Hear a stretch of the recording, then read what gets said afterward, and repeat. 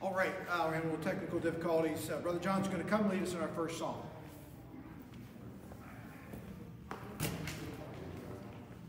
All right, would you stand with us, please? And we're going to sing a song that is something that you should be singing all the time. That is, you're saved. It's such a wonderful, marvelous event. Many things happen that moment that you trusted Christ. And this song talks about that. Hymn 500, Saved, Saved.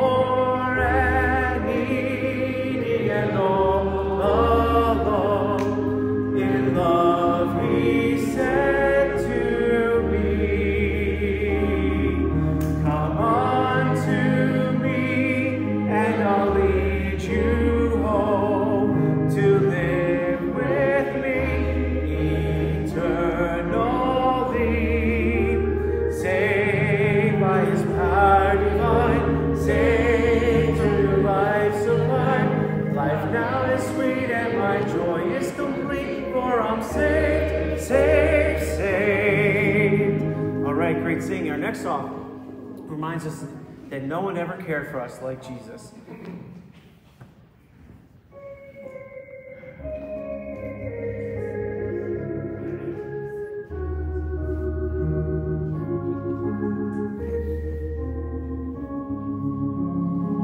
I would love to tell you what I think of Jesus, since I found in him a friend so strong and true.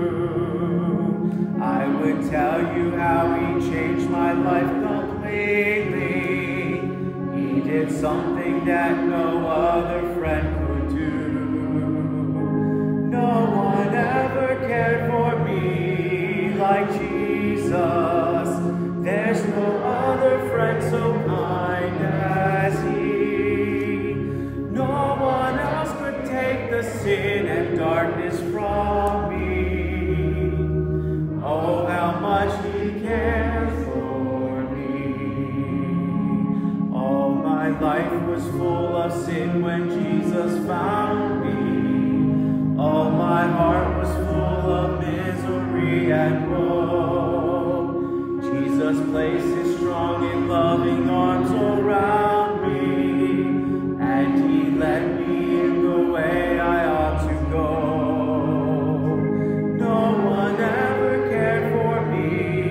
Like Jesus, there's no other friend so kind as he.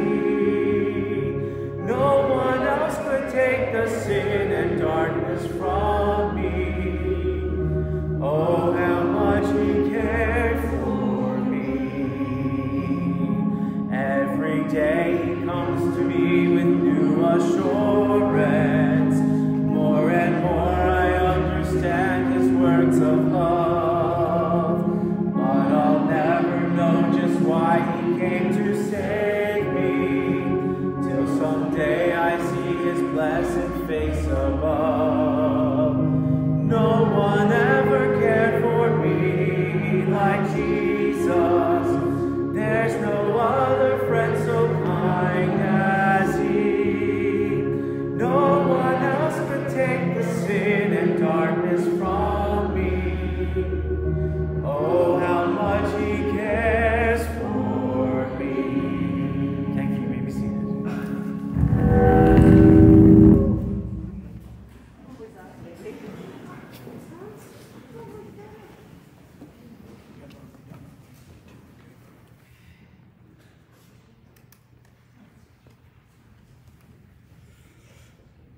All right. All right, just a few announcements this morning. First off, we want to welcome everybody. Can you turn me up 192 a little bit? All right. I'm sorry, we're having some issues here this morning. It's always aggravating. The devil always has to get into something, especially when you're going to preach about him today. But anyhow, yeah. Let me give you a couple of announcements here real quick. Today we have to say hello to everybody. So why don't you welcome people that are around you. There you go. All right. We got a couple folks back from vacation. There we go. It's coming up a little bit. Got some vacation. We have some folks coming from college. Good to see a couple of our college students back in town there. God bless you. Don't want to mention everybody's names because I know I'm going to forget somebody there and others that are visiting. We want to welcome you here this morning. Alrighty, today is, of course, the day after Thanksgiving. We hope you had a great Thanksgiving. Looks like everybody, had some turkey and all kind of other stuff there because you're looking all pretty well this morning. We did have a good Thanksgiving, and certainly it's a great holiday that we can celebrate. We hope that you spend some time giving thanks to the Lord also on that day. With our Thanksgiving, of course, we want to encourage you, if you have not given in our Thanksgiving offering yet, to please do that today in your offering box, which is over by the bathrooms or the one out there in the foyer. And those that are watching online, please contribute if you are able to. You can go to our website, ConcordBaptistChurch.org, and there is a link there to give electronically. And also, if you would just like to mail in your offerings, we sure would appreciate that. We want to thank those who have been faithful. It appears like everybody was all on board and excited about giving at the first part of the pandemic, and as the thing is wearing on, looks like you're wearing on also, because sometimes the gifts don't come in as much as they were before. It doesn't mean we have any issues or problems financially. It just means that we want to encourage you to stay faithful, especially for those who are not here in the building. I know it's a lot easier to be faithful when you show up and you give, but sometimes when you're not here, you may forget to give accordingly. But we still need all the offerings that come in, not only for our ministries, but also for our missionaries who we've been able to support these many, many years and haven't missed any supports for them. Alrighty, so that's what's happening. I do want to ask you to be praying for some of the folks in our church. I have a number of folks that are not feeling well, not with the COVID. We have actually one or two still battling that, but we have some other folks that have other health issues that have asked us to be praying for them. So let's be praying for our people. We send out a weekly prayer list on Wednesday. So if you're not getting that, that means we don't have your email address. If you're here in the auditorium and you're not getting the Wednesday afternoon email, if you're on the way out, there is a paper on our desk out there, the Welcome Center, that you can fill out, put your email address, put it in the box there, we'll add you to the list, and you'll get weekly updates and prayer requests. And that's the only way we're really able to keep up with everybody. So if you're not, if you don't have email, that's really hard to continue to know all what's going on. All right, well, that's what's going on. So Brother John's going to come back. I think all our system is working here. We've got everything working right now. And let's sing a few more songs at this time. All right, would you please stand with us again? And we're continuing with our theme of salvation. Now I belong to Jesus.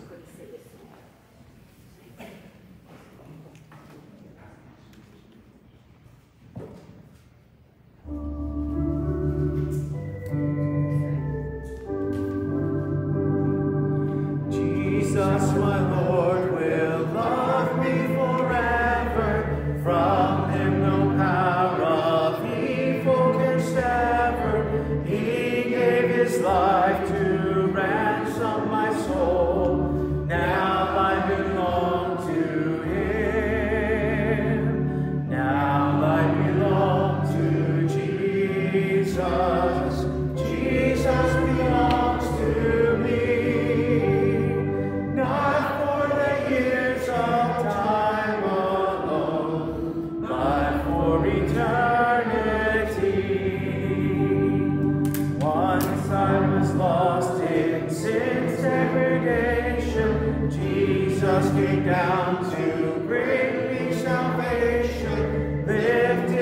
me up from sorrow and shame. Now I belong to Him.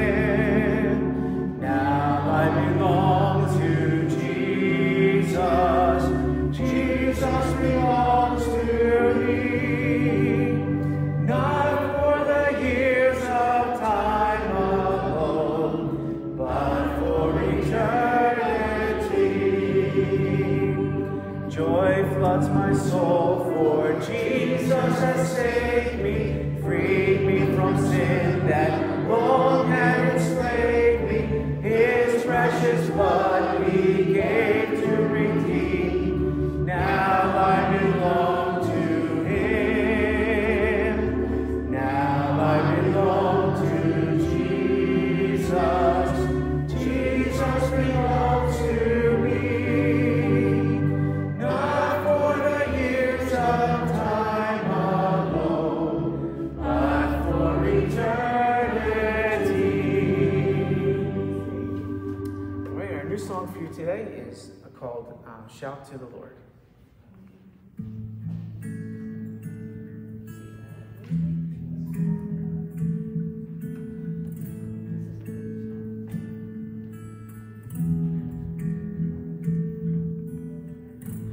My Jesus, my Savior, Lord, there is none like you. All of my days I want to praise the wonders of your mighty love. My comfort, my shelter, tower of refuge and strength, let every breath, all that I am, never cease to worship you. Shout to the Lord, all the earth, let us sing. Power and majesty, praise to the King. Mountains bow down and the seas will roar at the sound of your name. I sing for joy at the work of your hands. Forever I'll love you, forever I'll stand. Nothing compares to the promise I have in you.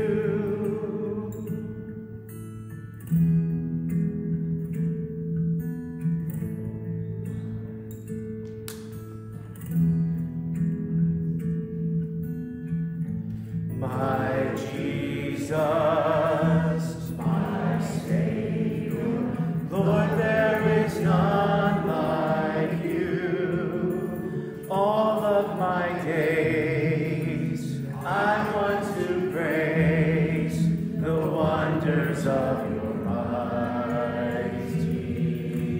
love. My comfort, my shelter, tower of refuge and strength, let every breath, all that I am, never cease to worship you.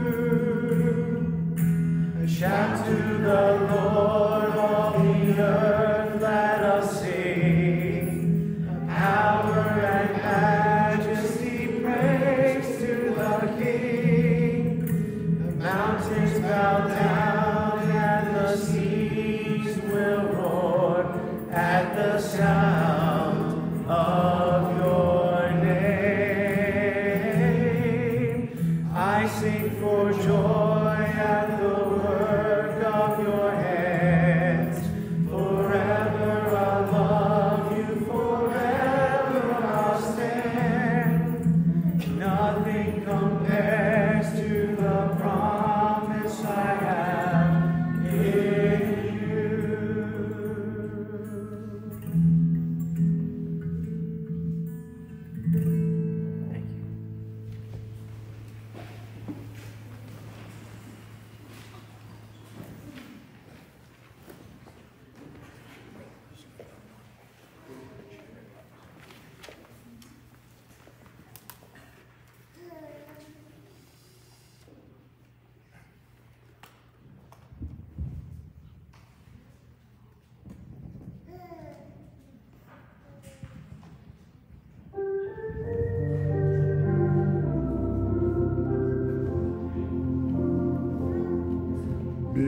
strong in the Lord and be of good courage.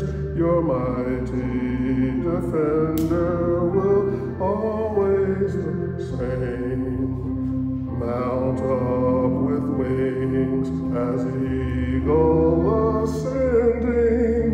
Victory is sure when you call on his name. Be strong, be strong, be strong in the Lord, and be of good courage, for he is your God. Be strong, be strong, be strong in the Lord, and rejoice, for the victory is yours. So put on the armor the Lord has provided, and place your defense in his unfailing care. Trust him, for he will be with you in battle, lighting your path to avoid every snare. Be strong, also be strong in the Lord, and he will be of good courage, for your mighty commander will vanquish the foe.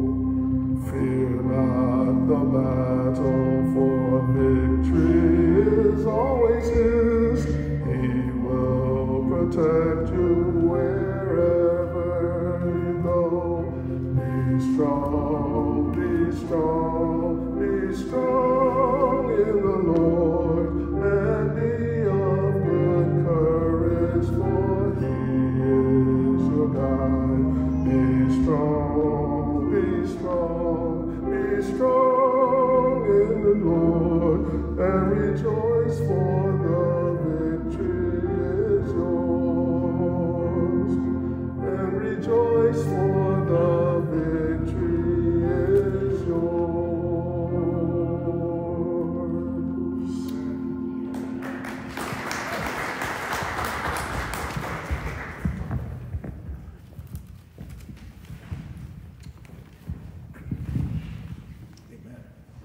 Thank you, Brother James. I asked him to sing that song for us because it ties into the message this morning. We're going to let all the kids head back to the back of the auditorium as they're going to go next door for their program. So all the kids went through 12. You can go ahead and be dismissed at this time. All right, and you big kids, let's take our Bibles and turn to Ephesians chapter number 6 this morning. Ephesians chapter 6. Ephesians chapter 6 this morning. We've been looking at the book of Ephesians for quite some time now, several months. We're winding down. We're in the last chapter, last couple of verses. And the Apostle Paul writes to the church at Ephesus and gives a kind of final challenge, a final message. He starts in verse number 10. If you look at Ephesians chapter 6, verse 10, he says, "Finally, my brethren, be strong in the Lord and in the power of his might. Put on the whole armor of God, that you may be able to stand against the wiles of the devil. For we wrestle not against flesh and blood, but against principalities, against powers, against the rulers of the darkness of this world, against spiritual wickedness in high places. Wherefore take unto you the whole armor of God, that ye may be able to withstand in the evil day, and having done all, to stand." To stand. Well, this morning I want us to look at this passage of Scripture. Once again, Brother James just sang the song about be strong in the Lord. And that's what we're going to learn today. Hopefully, that's what we're going to be challenged to do, not only today, but each and every day, that we are in spiritual warfare. And that's the message I want to give to you this morning. Spiritual warfare. What does it mean to be engaged in a spiritual battle? We're going to look at that this morning. Shall we pray? Father, thank you this morning now for an opportunity now to share the Word of God. We pray that each and every one of us would be alert, attentive, and receptive to the Word of God today. We know, Lord, that there's always distractions and always problems, and especially in church services sometimes we get distracted, or our mind wanders, or we get sleepy, or whatever going on in our life. But I pray that you keep us awake and alert and attentive. And Holy Spirit, we pray that you might speak to our hearts now so we might hear what you have to say to us this morning in Jesus' name. Amen. Already, Ephesians chapter 6 is what we're going to look at this morning as we are talking about the subject of spiritual warfare. Spiritual warfare. The Apostle Paul ends the book and ends his epistle with a challenge. And the challenge is to everybody to realize that you are in a battle. Now, I know there's some folks maybe here today, whether you're in the auditorium here or the gym or you're listening online, you're wondering, well, I'm really not in a battle. I'm not engaged in any sort of conflict with anybody or anything. So I'm not really sure if this message applies to me. Well, it applies to all of us because the devil's after all of us. And he seeks to try to destroy each and every one of us and destroy our testimony, destroy our lives, our families, our churches, our country. Everything that we try to do for the glory of God, he is trying to break down and to oppose. And so we're going to talk about the devil today. Now, we're not going to give him any honor or glory. We're going to call him out for who he is. He's a fallen angel.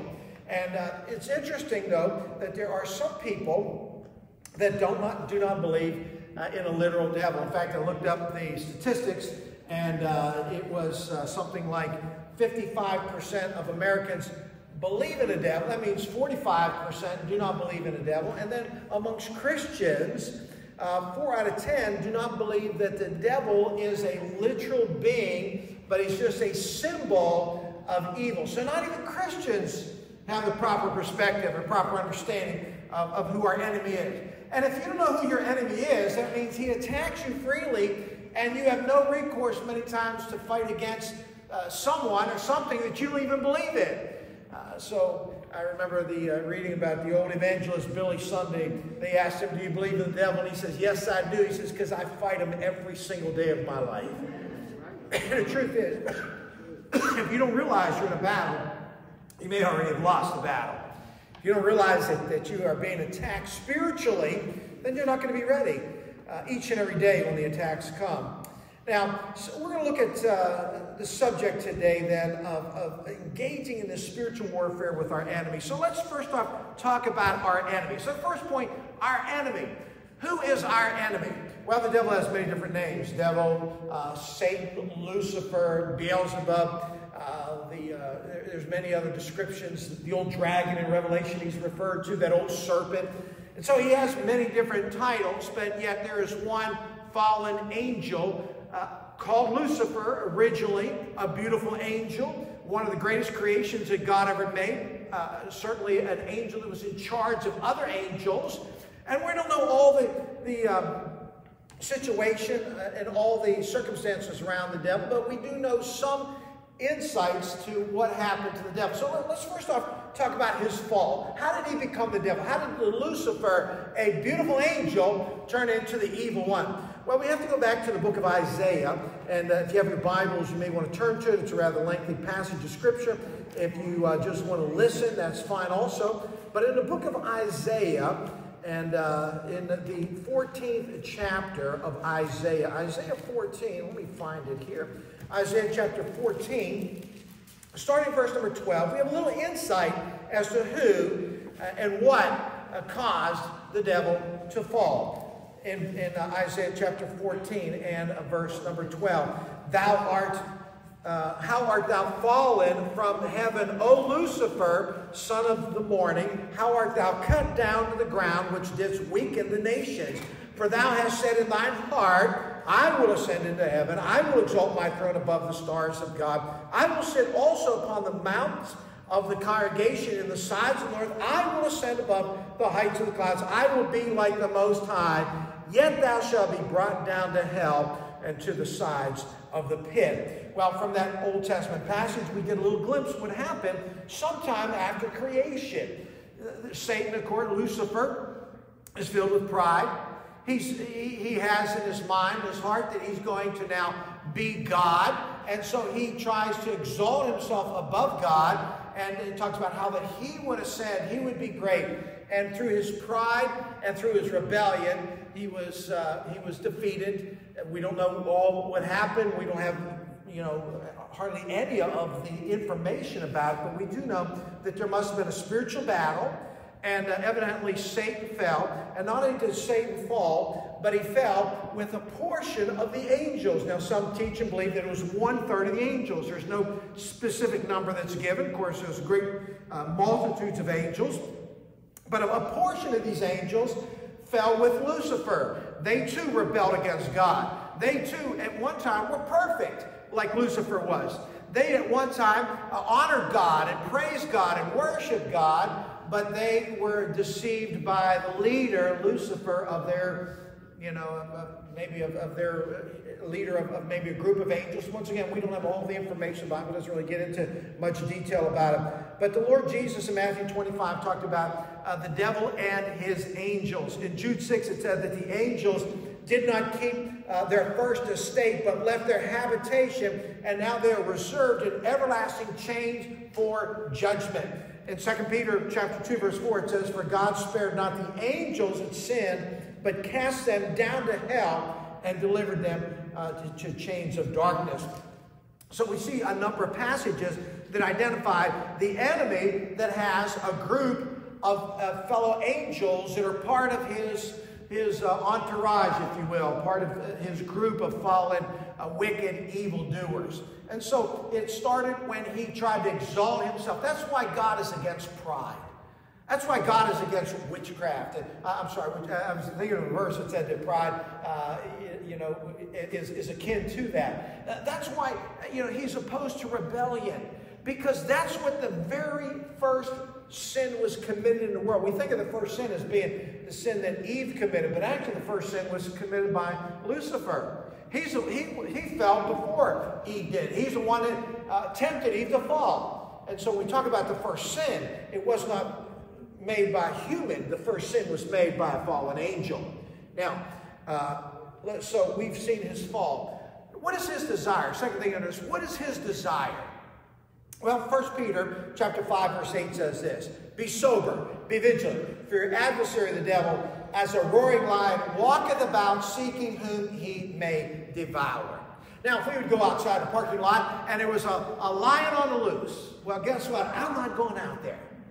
I'm just going to stay in church until they take care of it. Nobody would want to go face a roaring lion, would they? Nobody would want to face an animal that could potentially eat them up. But there is an analogy here that the devil's walking around just like you wouldn't want to face a roaring lion. You don't want to face him either. He's dangerous. He has one thing in his mind, one thing on his heart, one thing that he desires, and that is to devour us.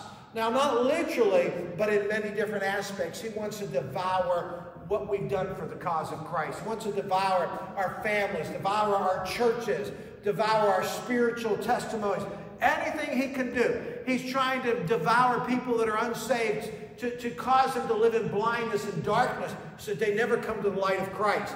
And so he is the one who is the ultimate force of evil, the ultimate symbol of evil, the one who is devouring, seeking to devour that whom he may devour. Now, he's had 6,000 years of practice. He's had 6,000 years of figuring out mankind. He has 6,000 years in which he has been tempting and deceiving and attacking and defeating people. And many have fallen to his devices. Many have fallen to his wiles, as we'll look at that a little bit later on in the passage of Scripture. Many have been deceived and fallen to his cunning ways. So we need to understand that our foe, his only desire is to defeat you. Just like any enemy who's trying to defeat you. He is a foe that's trying to defeat you. And so we have to understand that there's one out there that's walking about seeking whom he may devour. And so rather than, the devil, he's just a little guy with a little red outfit, little horns, a little pitchfork, runs around. We've seen him on cartoons. That's not what he is. He's an angel of light. He's a deceiver. He looks good. He doesn't look anything like he's pictured, on programs. We need to understand his desire. We need to also understand his power. His power. In 2 Corinthians chapter 4:4, it calls him the God of this world, small g, but the God of this world. He's a God of this world. Means that he has some power and influence over this world. People think that the devil's in hell. He's not in hell. He's walking about whom he may devour. Now, we know that the fallen angels have been reserved until the day of judgment, and the Bible does talk about that there are some of the angels have already been cast into an abyss as such. They're awaiting the final judgment. But there are many that still are desiring, led by Lucifer, desiring to bring down as many as they can. And they are powerful.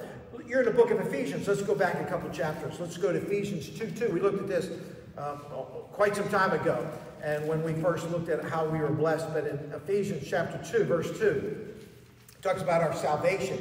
And it says, wherein in time past you walked according to the course of this world, according to the prince of the power of the air. Notice he's called the prince of the power of the air. Well, if you're a prince, that means you have authority. If you're called a god with a small g, that means you have some authority. He has power. He's not powerless. I mean, this lion has big, sharp teeth. He has ability to create damage, to do damage. He has access, and he has ways in which he can use his power. And so it says he's the prince of the power of the air, the spirit that now worketh in the children of disobedience. Whenever Job was taken down, remember the story of Job. The devil comes to God in heaven. He still has access to God in heaven, by the way. And the Lord wants to know where you came from. And he says, I came from walking on the earth. And what is he doing? And we're going to talk about this a little bit later on. That he is, in fact, our next point is he's the accuser of the brethren. His accusations. And if you remember when he came to God and God said, have you considered my servant Job? And he said, the only reason that Job is a good man is because you've blessed him and you've taken care of him and you've given him all good things. And so, but if you take all these things away from him, he'll curse you. Now, how is it that in a short span of time, fire could come from heaven and destroy some of his animals? People could come take the other part of his animals. How could a strong wind come and knock down his kid's house and 10 of his kids die? How could it that there were boils all up and down his body later on round 2? It's because the devil has power, and he had power to afflict his will, and he had power to inflict pain upon Job, and he had power to knock down a house, to kill his kids, and he had power to bring down fire that destroyed some of his animals. He has power. He has power. We need to understand that. Now, I know ultimately God has all the power, but he's allowed Satan to have some power. And we have to understand that. He had power over people. We'll talk about that a little bit later on. We keep jumping ahead as we talk about this. But anyhow, let's go to the point where I just gave you his accusations. In Job, once again, he said, the only reason that he is spiritual is because you've given him all these things. You know what his accusation is? Job is a fake and a phony. Job is not really sincere. Job just uses you. Job is just good because you've been good to him. He's not a good man. Deep down within the depths of the soul, he'd curse you like any other person. You know what he did? He accused before an almighty righteous God that Job was not a good man. Now, if he can accuse Job, who was the most righteous man at that time, that he was an insincere hypocrite, you mark it down, he accuses all Christians before an almighty righteous God. And so his accusations. In Revelation chapter 12, verse 10, he's called the accuser of the brethren. You know who the brethren are? You and I, we're brethren. Brothers and sisters in Christ. He's the accuser of the brethren. Now, he doesn't need to accuse the unsaved because they're already condemned. But when you get saved, I guarantee, he probably has mentioned your name before an almighty righteous God and said, you know what, that person calls themselves a Christian. Look what they do, look what they say, look how they respond, look how they act. They don't show love. They're not sincere. And so understand that part of his game plan is to try to make us look bad in front of God. Now, God knows the real story. He knows what we're all about. He doesn't need to hear him. You know, he's kind of like a tattletale. You remember in school when that one kid always had a tell on you? And of course, you never did anything wrong. But he was always telling on you. Tattletale.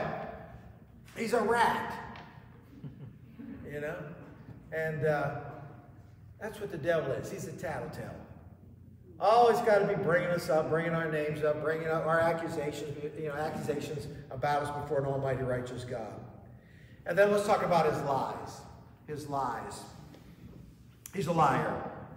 He's the ultimate liar. In John chapter 8, verse 44, Jesus said, he called him a murderer and a liar from the beginning. And he said that he abides not in truth, that the truth cannot abide in him. There is no truth in him. He's a liar, and he's the father of it, the father of all lies. Now, who's the opposite of the devil? Jesus. Jesus said, I'm the way, the truth, and the life. So you have truth, you have lies. You have Jesus, who represents everything that is right and true. You have the devil, who represents everything that is wrong and lies. His whole game plan is to lie after lie after lie after lie. Everything he does is about trying to change the truth. Do you know why that's why there's always an attack against the Bible? Because the Bible is the only source of truth. And when people will say, well, you can't really trust the Bible, what are they trying to say? That you can't really trust truth. So what do we have? A book of lies? Or do we have a book of truth? We have a book of truth. So anytime anybody is attacking the Bible, they're doing the same thing the devil did. When they say it's just a good book, it doesn't really matter, it's not really true though. People made mistakes when they copied it, and you hear all these reasons why this Word of God cannot be trusted. That all comes from the source, the ultimate liar, the devil, who's trying to discredit truth. Trying to get you to not believe God's Word, not to believe God's truth. And so anytime there's an attack upon God's Word, you mark it down, the devil's behind it. He's trying to discredit the truth that we have in the Word of God. So we hear lies all the time. For many years, I believed in a lie. I believed that I was a good enough person. If I was good enough, maybe I could get myself to heaven. If I went to church enough and I did all what the church required me to do, and if I tried to be a good child growing up and be obedient to my parents, that maybe, just maybe, I've done enough good things that when I stand before God, the big scale that's in heaven, all my good works on one side, all my bad works on the other side, maybe the scale will tip in my direction. But I found out there is no scale. And I found out that all have sinned and come short of the glory of God, and we all deserve to pay for our sins in hell. And if there's none righteous, no, not one. And it's not by our works of righteousness which we have done, but by His mercy saved us. And I'm thankful that one day my eyes were opened and I finally realized I've been believing a lie all these years. I thought I could get myself to heaven. Jesus takes me to heaven by His blood. I thought I could be good enough. I'm going to be saved not by anything I've done, but because Jesus hung on the cross and shed His blood. And my sins were on the cross that day that He died. And when I came to Jesus and repented and accepted Christ as my Savior, my salvation was sealed by the blood of Jesus. Amen. If you believe anything else, you're believing the devil's lie. Do you know how many religions out there confuse the most simple plan of salvation? Do you know how many religions out there preach a social gospel?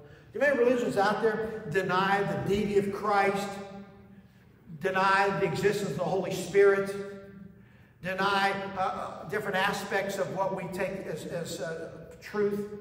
Do you know how many religions out there would tell you that there is no hell? You know what? That's a lie. There is a hell. The Bible says there's a hell.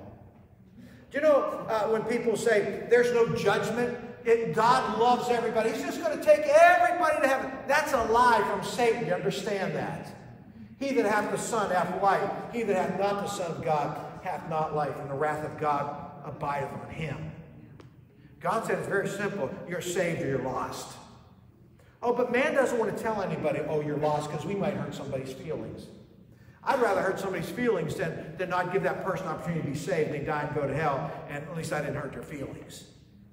And when you tell the truth to people about the gospel and they can't handle it, listen, it doesn't take away from the truth. The truth is the truth. We don't make it more palatable. And you say, oh, well, all religions, it doesn't matter what you believe. All religions lead to the same place. That is a big lie. You know that? Not all religions lead. Most religions lead to hell. The only faith that believes that leads to heaven is the one that says, I believe that Jesus is the Savior. He died on a cross. He rose again. He paid my sin debt. Anything outside of that is a lie. Do you understand that? So you know what our goal is? To try to help people believe truth. Not let people be stuck in lies.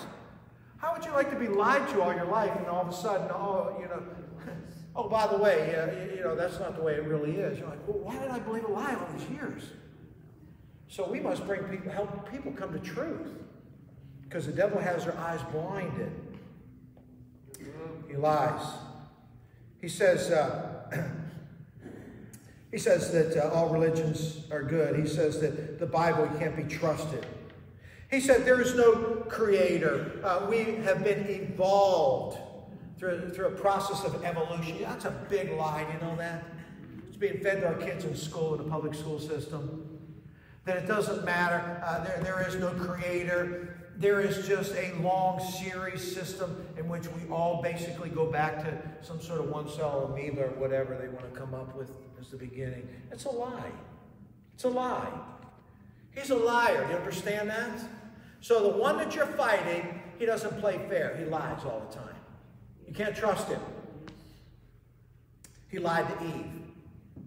He lied to Jesus. He lied to Peter. He lies to us all the time. Feeds us these lies. I remember one guy was talking about his brother one time, and his brother was not of a reputable character. And he says, I'll tell you what, I tell you when you could know when my brother's lying, when his lips are moving. You know that? And I tell you when the devil's lying, when his lips are moving. So you have to evaluate all the information that comes into you. You have to ask yourself, is this a lie or is it true? And if it doesn't line up with the Bible, it's a lie. And so we don't want to have to believe lies, do we? And so the enemy trying to devour you. So we talked about the enemy a little bit. Secondly, let's talk about the battle, our battle. Now look at verse number 12. It says, for we wrestle not against flesh and blood. Wrestle not. To wrestle means we're fighting. We're in a battle.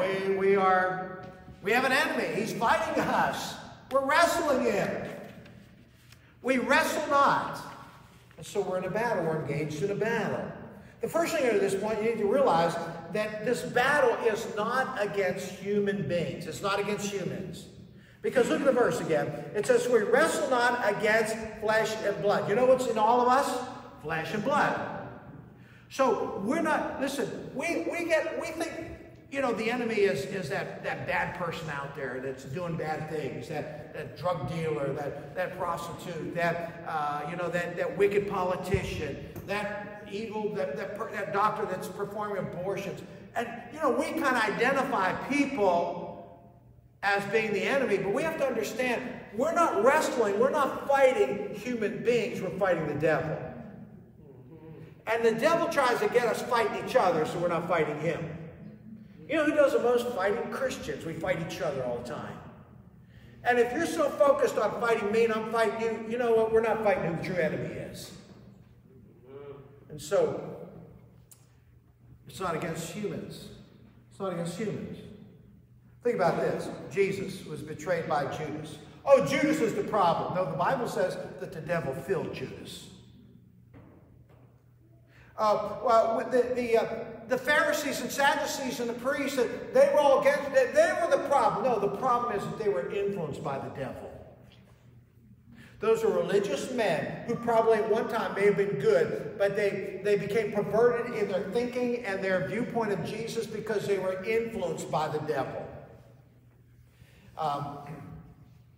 Whenever we look at the crucifixion of Christ, oh, it was Pontius Pilate, it was the Roman government.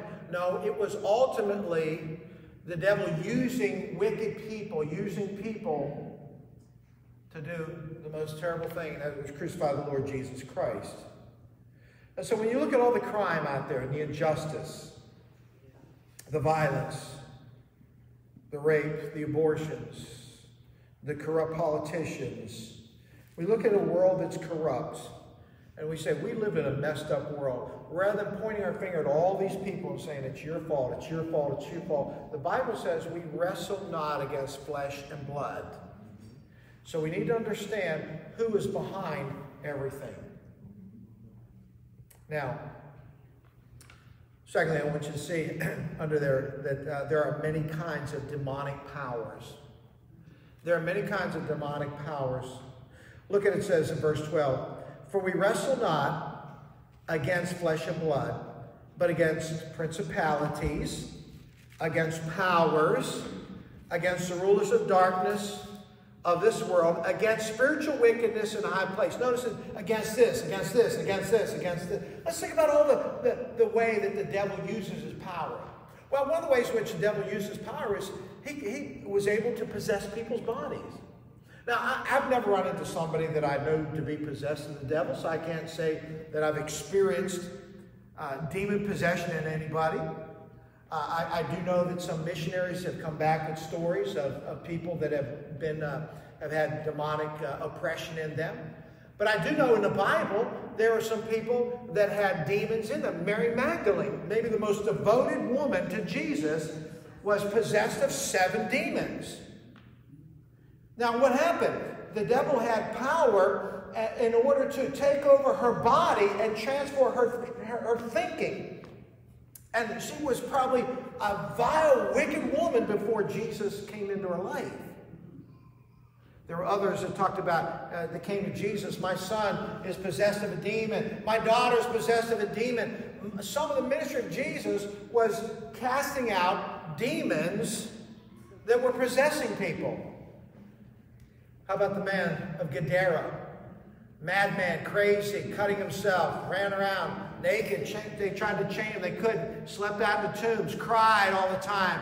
Just a miserable person. And he meets Jesus. And Jesus sees the demons within him. What's your name? Legion, for we are many.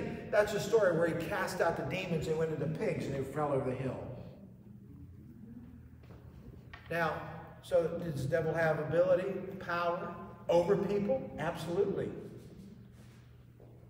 That's why when people deal with the occult and deal with witchcraft and sorcery and astrology and seances and tarot cards, I say, oh, they're just fooling around, just playing. There's no, listen, you're dabbling with demonic issues, and we are not dabbling in demonic things at all. And so, notice what it says. It says that we wrestle not against flesh and blood, but against principalities. Principalities. Is that not a community of people in essence? Is that not a government to some degree? He says, we're wrestling against things that sometimes influence government. You mean the devil can influence government? Well, did he influence a Roman governor to crucify Jesus? He certainly did.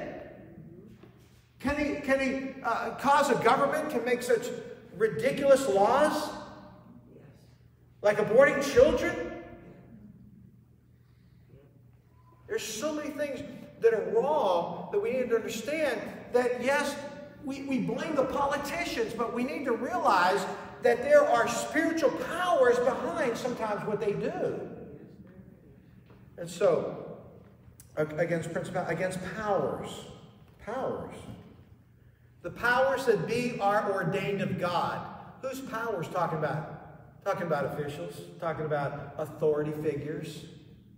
Can authority figures be led of the devil? Absolutely. You don't think Hitler was led of the devil to do all the atrocities that he did? You don't think some of these leaders in some of these countries that are committing genocide against people, their people groups, you don't think the devil's behind that? So you need to open up your eyes and realize we're not fighting some little red-headed creature with a little pitchfork. We're fighting a power that can influence nations, that can influence politicians, that can influence decision-making in countries. Notice, against powers, against the rulers of darkness of this world. Rulers of darkness. So there are rulers we can't even see. Can you see angels? No. Does that mean they don't exist? Yes, they exist. Can we see the devil? Can we see demons? No. But it doesn't matter, because whether you can see them or not, they are rulers of darkness, meaning that they're invisible, but their power is still there. Against spiritual wickedness in high places. Spiritual wickedness in high places. Do you mean the devil can even get into churches? Do you mean he can corrupt doctrines? Do you mean he can confuse people so that they get up and they preach and teach a false gospel? Condemning people to hell? Spiritual wickedness in high places. That's why there's so many religions out there. That's why there's so much confusion out there, because he's confused everybody, or trying to confuse everybody. And he doesn't care what you believe, just so that you don't believe the Bible. You can take any religion you want. You can follow any path you want. Any spiritual wickedness you want to attach yourself to, as long as it doesn't have to do with the Word of God. Spiritual wickedness in high places. And so we see the third thing under this is there are many wiles of the devil. Look at the verse again. It says in verse 11, put on the whole armor of God that you may be able to stand against the wiles of the devil. The word wiles means schemes, tricks, plots, plans. He's got a lot of different plans. Plan A doesn't work, he goes to plan B. Plan B doesn't work, he goes to plan C. There are many different ways he tries to change people's thinking, pervert their thinking, deceive them. Let me give you two main examples here. We have two examples of how the devil came to two different people. First one was Eve. All the way back in the book of Genesis. If you want to turn it real quick, let's look at it so I'm not misquoting anything. You can see it for yourself. Genesis chapter 3. We see the very first time that he shows up and how he does battle with Eve. Poor Eve. She didn't know what she was getting into. Taken out of Adam's side. We were talking about that. Remember that a couple weeks ago, ladies? Whoa, man. No, it means out of his side, out of man, all right? And now, verse number 1, now the serpent was more subtle than any beast of the field. And by the way, the serpent was a beautiful creature. It was not some ugly, like now the serpent is, everybody screams, it's a snake. Back in the garden, he was a beautiful creature. Walked with feet.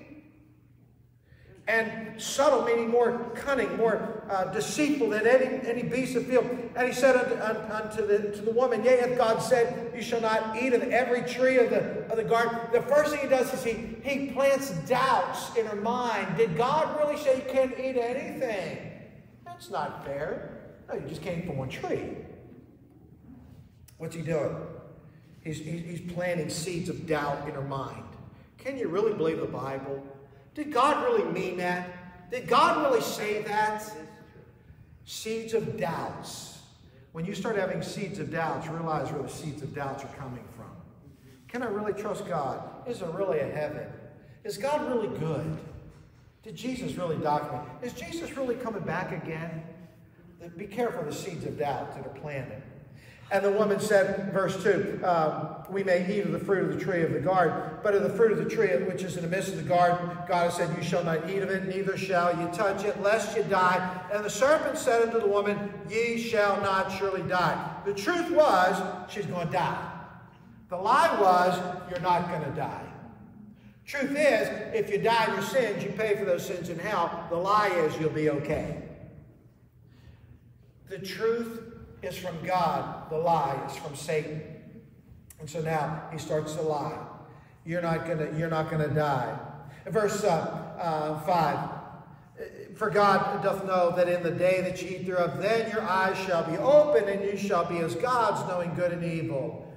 And then he says, here's the kicker. Eve, you're going to be a better person. You're going to be like God.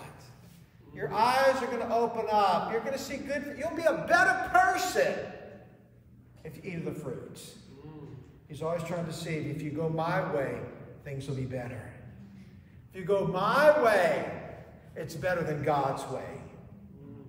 And so now he deceives her and appeals to her, I think, a little bit of selfishness, because Eve said, hey, that sounds pretty good. I'd like to be like God, knowing good from evil. And so what happens? She falls to the wiles of the devil. Second illustration, we don't have time to read all about it, but is when the devil comes to Jesus. It's found in two different places, but in Matthew chapter 4, verses 3 through 10, he comes to Jesus on 3 occasions. The first time he comes to Jesus, and Jesus had just had been fasting and praying for 40 days. And he says, turn these rocks or these stones into bread. Turn these stones into bread. You don't have to keep fasting. You don't have to keep, take care of yourself. Stop this spiritual nonsense. Second time he comes, he takes Jesus up to a high pinnacle, and he says, cast yourself down and let the angels catch you. Because doesn't the Bible say in the book of Psalms that he will put charge over his angels lest thou dash your foot against a stone? Jump down. Let the angels catch you. What a scene that will be. Everybody will believe in you then. The third time he comes, he brings him up once again, up to the temple, high place. And he says, look out in the world. He said, if you'll bow down before me, I will give you all the kingdoms of the world. Now, in each case, Jesus refuted and responded to the devil with truth, the word of God. Because the devil can't stand before truth. And as long as Jesus used truth, you know what happened? The devil left. The devil left. And so the wiles of the devil. The third thing I give you this morning is our stand. Our stand. Notice what it says. Finally, my brethren, be strong in the Lord and the power of his might. Verse 11, put on the whole armor of God that you may be able to stand against the wiles of the devil. Look at verse 13. Wherefore take on you the whole armor of God that you may be able to withstand in the evil day, and having done all, to stand. Verse 14, stand. The word stand is used over and over again. It's a military word. It means we're going to take our position. We're going to stand, and we're not going to give an inch of territory away. We're taking our stand. We're going to defend our city. We're going to defend this area. We're standing. We're not running. We're not cowering. We're standing up to you. And he said, listen, you need to stand up to the devil. You need to stand up to him. 3 ways, a couple ways we stand up to the devil. Number one, we have to be prepared for the battle. That's why I said, put on the whole armor of God. Now, next week, we're going to look at the armor of God. From head to toe, we have an armor. I preached about the armor of God many years ago. I entitled it Dress for Success. There was a book many years ago talking about physically dressing, but God says spiritually you got to get dressed. Put on the whole armor of God. Now, every day, he said you have to be protected. Every day, you have to do battle. You know, if a policeman goes out and does his job every day, if he's been issued a bulletproof vest, and if he knows I'm going into a dangerous area, I better have my vest on. What's he doing? He is putting the armor on. He's prepared. Now, he's not sure if he's going to get shot that day. He's not sure what's going to happen. But you know what? He's ready. If someone takes a shot at him, at least he has a vest on. Back in the days where the knights of armor, what did they do? They were going to go into battle, hand-to-hand combat, and so they would put on an entire a piece of armory from head to toe. So that when they were engaged in hand-to-hand combat, as somebody hit them with a sword, a spear, a big old ball and chain, the armor that was on them protected them from what was going to happen, from a serious blow that could injure them or kill them. So the picture here is take a stand, but you have to be ready every day. And we're going to talk about that armor next week. You have to put on the whole armor of God. And then what do you have to do? You have to resist the devil. When you take a stand, it means I'm resisting the devil. That means I'm fighting against him. In James chapter 4, verse 7, it says, resist the devil and he will flee from you. You know what the devil is? I've said this many times before. He's a big bully. And if you don't stand up to him, you don't fight him, you know what he's going to do? He's going to keep beating on you all the time. And if you don't take a stand, you know what? If our country many years ago, all throughout the course of the history of the United States of America, if we didn't take a stand against evil nations and evildoers, you know what? Our country would have fallen a long time ago. But I'm thankful for those who took a stand for our country and made it strong. The countries that fall, though, are the ones that are not willing to stand.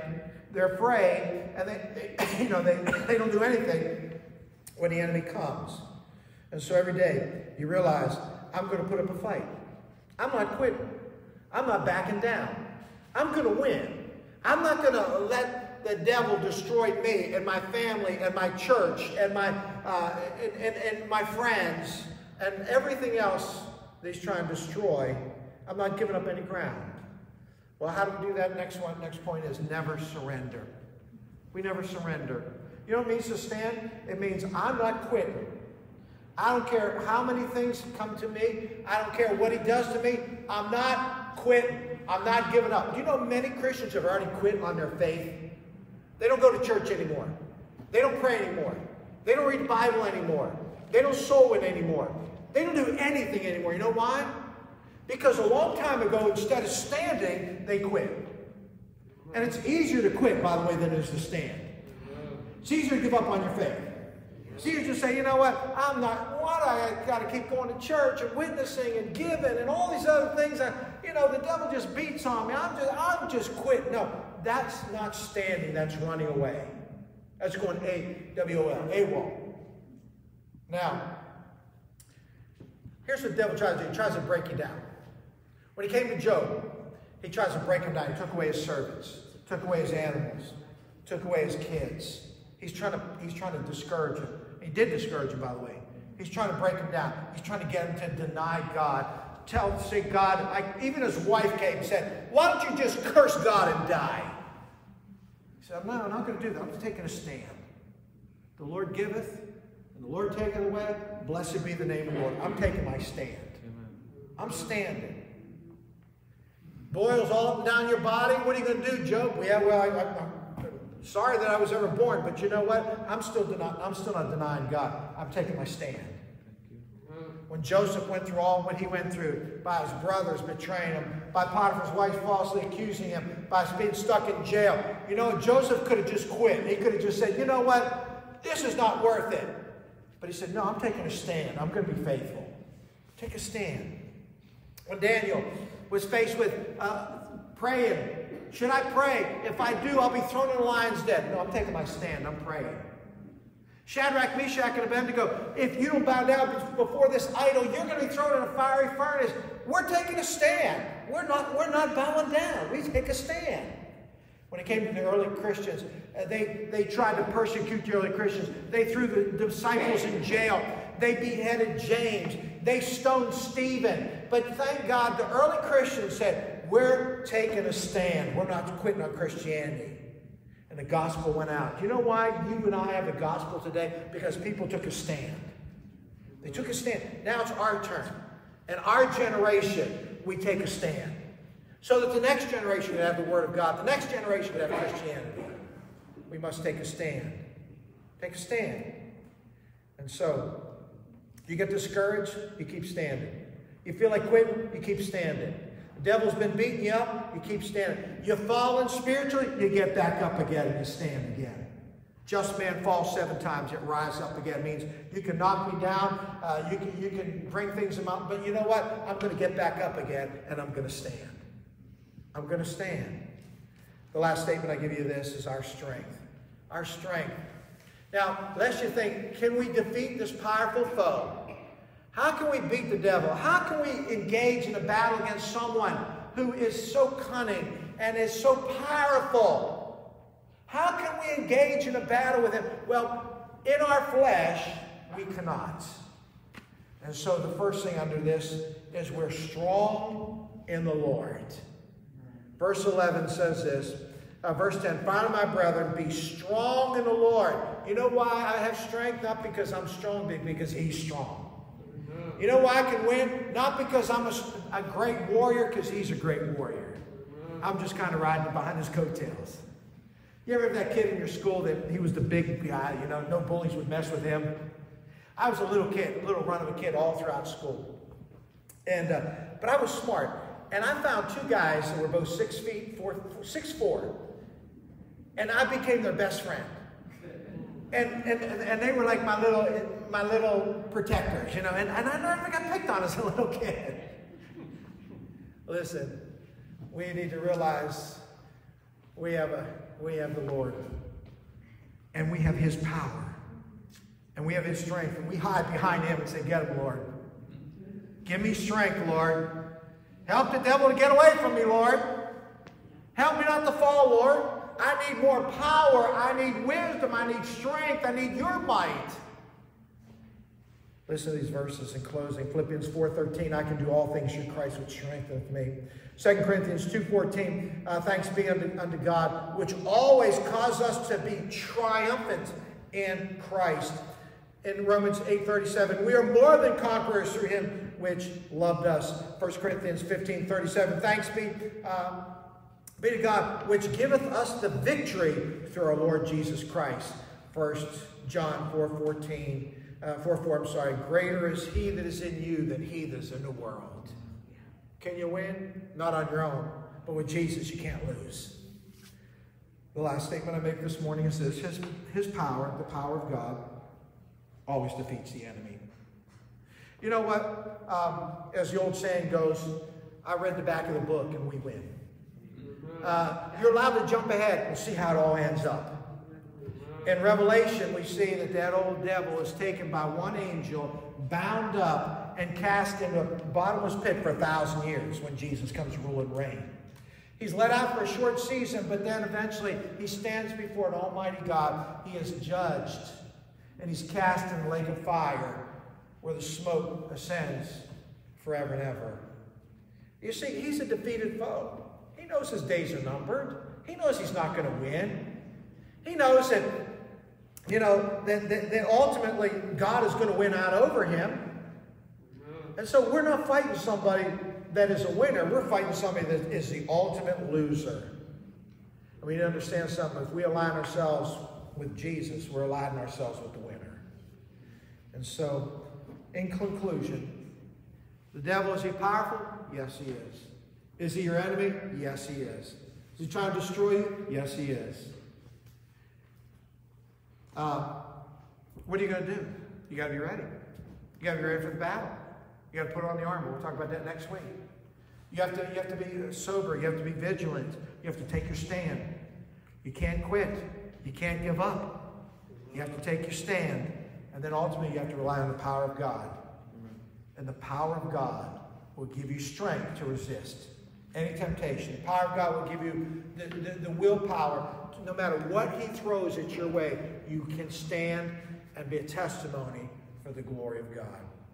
And so today, I want us to look at our spiritual warfare that we're engaged in. And our prayer is that someday we'll all become victorious through Jesus Christ. Shall we pray? Father, thank you this morning for this time to share this word. I pray your blessings on the message. Help us, Lord, to open up our eyes and realize that we have a foe that's out there every single day. He's likened unto a roaring lion. He's trying to devour us. He's trying to create havoc, spiritual havoc in our lives. Help us, Lord, to see the lies, the deceitfulness, the accusations, all the things that he does against us. Help us, Lord, to still be ready in battle. As our heads are bowed, our eyes are closed this morning, how many say, Pastor, I know that I'm in a battle regularly, and pray for me that I find strength from God, and I'm prepared, and I'll take a stand and not quit, and do my best through the power of God to be victorious. Would you raise your hand before the Lord today and say, Lord, give me power. Lord, give me strength. I'm weary in the battle. I don't want to quit. I want to stand. Maybe today you're not saved. You're not sure you're on your way to heaven. Maybe you've believed a lie of the devil. Why don't you come to Jesus today? Why don't you call on his name? Believe that he died for you. He paid your sin debt. He rose again. That's the only plan of salvation God has. There's only one way to heaven. He has no other plan outside of that. For Jesus is the way. If you're not saved today, why don't you pray this? Dear Lord Jesus, I know that I'm a sinner. I believe you died for me. I believe you rose again. Please save me and take me to heaven. Thank you, Jesus. Father, I pray your blessings now on our people. And if anybody prayed today, whether here at the church or online, that you'll give them the assurance of their salvation.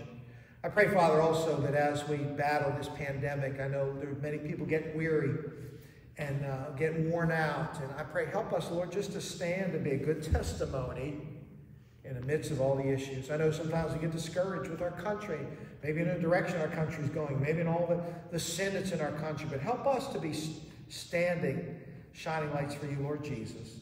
Bless our time we spent together here, Lord. Help us now to engage in this spiritual warfare and come out victorious, we pray in Jesus' name.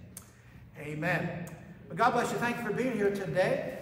We want to encourage each and every one of you to be back on Wednesday. If you can't be back here, please watch online.